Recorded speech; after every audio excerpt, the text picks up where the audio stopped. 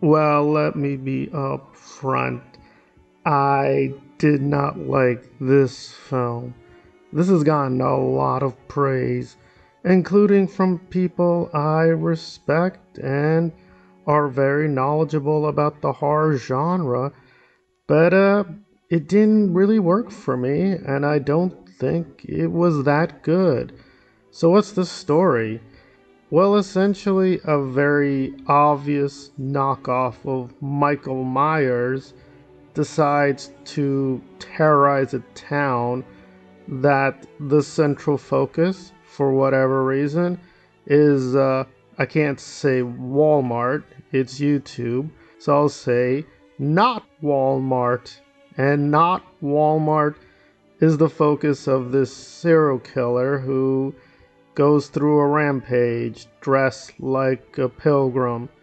And I will give Eli Roth this. I think he's very talented.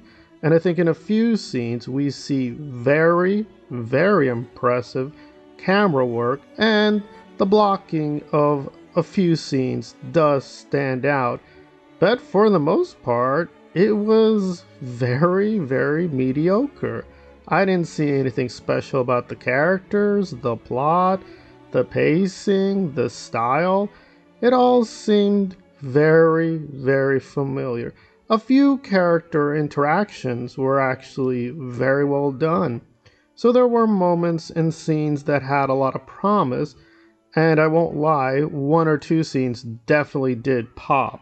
He did a great job with a couple of scenes, but for most of the film, including the inevitable twists, or twists, they were a bit underwhelming, and I didn't really care. I didn't care about the final girl, didn't care about the not Michael Myers, and it just didn't even look all that good. It looked significantly worse than Halloween Kills or Halloween Ends, but I will say this was much better than Kills or Ends. So I'm not saying it's the worst film of the year. On the other hand, it's definitely not the best. So I'm gonna have to give this a very, very severe 5 out of 10. I would say it's one of the worst films of the year, but not the worst. And there we are with Thanksgiving.